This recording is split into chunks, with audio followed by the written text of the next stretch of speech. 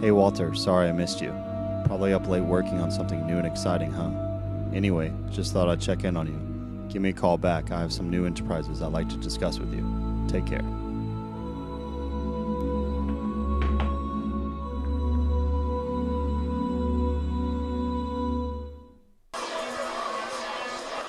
Hey everybody, welcome to the Future of Magic book series Final Blows Part 2 midnight release. Thousands of fans gathered behind me awaiting the anticipating release of the final film in the book series by acclaimed author Walter Richards. One must wonder what the author will go from here.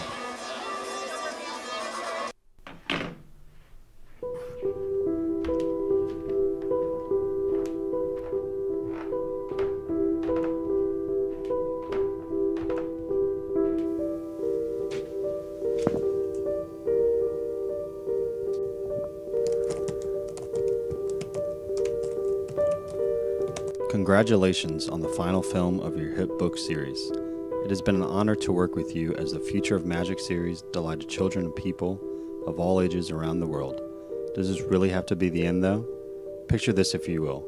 But we at Imaginative Adventures are willing to make an offer for you for creating some new entries within the series. Perhaps a sort of longer epilogue talking about Anna's children. Call me or email me back and we can prepare to talk figures.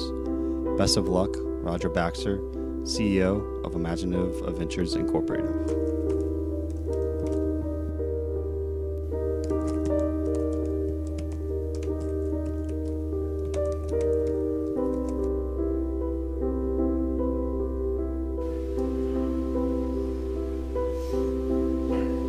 What am I gonna do?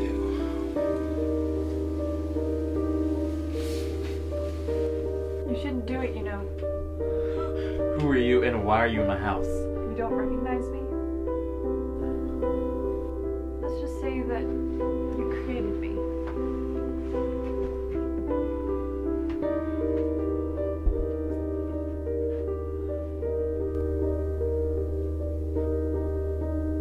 Anna?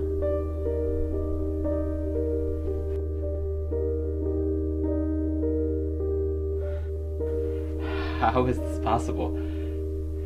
Am I dreaming? Of course. Fictional characters don't normally come to life. So why are you here? To tell you that what you're thinking of doing is a big mistake.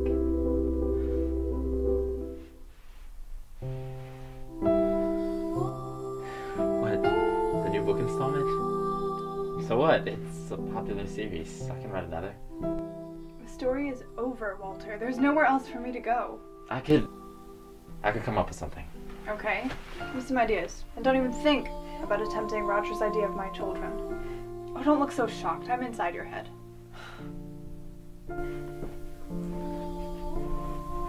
What if the Order of Dark Magic came back from the grave? This isn't the Wizards of the Living Dead. Okay. What if you were framed for the death of someone, but it was actually someone from the Order who didn't die during the war? With the respect I gained by the end of the series, do you really think that people will believe I killed someone? Yeah, you're right. Wait, I got it. You're fishing, Walter. None of these ideas are fresh or go with the canon of the original world you created. Just doesn't make sense. Alright, well, do you have any bright ideas? No, I don't. See, it's not as easy as it looks. That's exactly my point. The story ended perfectly. It needs to stay that way. Walter, I know you miss her.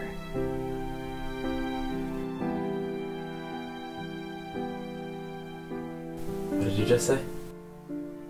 I know you miss her.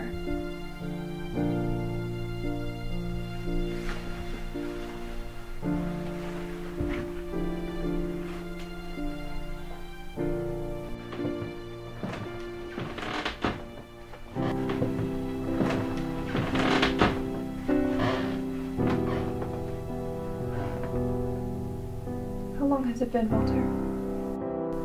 Going on 5 years now. And how long did it take to create me in her image? A matter of months. Maybe less.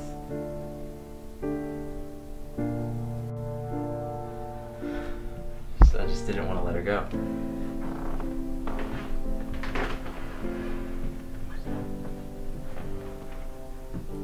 I cared so much about her. She meant the world to me. Still does. I read the books to honor her memory. And now it's all over. I know. I'm just afraid of what'll happen if I stop. We were so young when she died. And I just want to hold on to her forever. It sounds like she had your whole heart. It's not something you're going to lose. The books may end, but she will always be with you wherever you go. Don't write another book just to keep me as a vessel for her memory. You don't need to.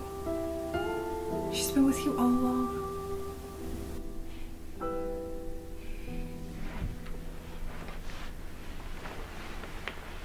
Thank you. So now what do I do about the book? Well, seeing as I'm already a part of your subconscious, I believe that's entirely up to you.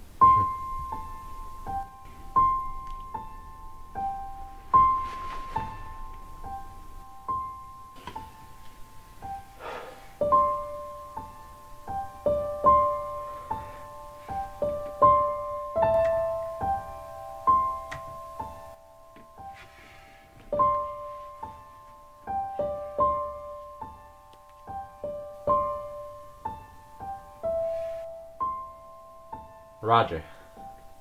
Hey, it's Walter. I'm fine. Listen. I believe creating another installment is a mistake. The story's done, Roger. No, I'm not changing my mind on this. However, I do have another idea.